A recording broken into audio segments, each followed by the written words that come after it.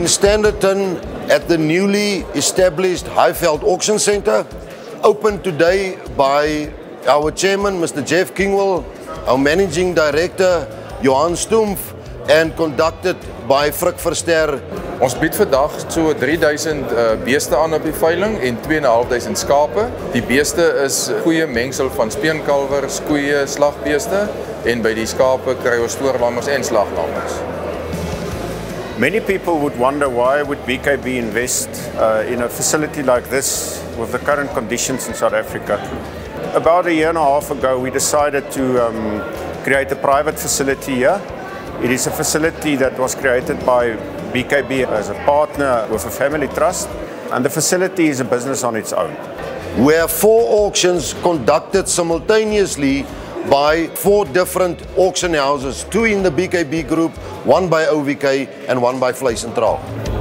Baie mense vra vir ons by BKB, hoekom hou ons 4 verskillende veilingshuise langs mekaar op dieselfde dag veiling? En die antwoord is vanuit 'n suiwer ekonomiese oogpunt is koste-effektief.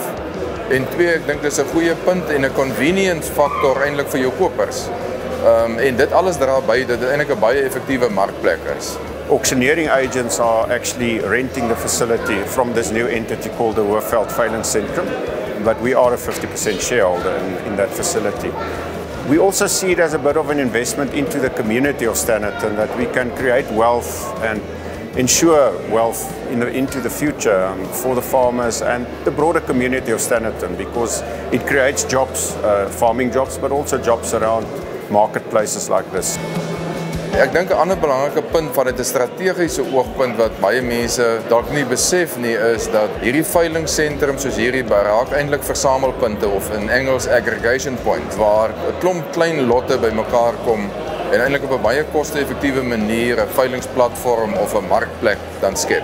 We could contribute something to this community as BKB, but then also it's a good business opportunity for us as well, and we will have a lot of benefit going forward from this facility, and we look forward to many years of using this.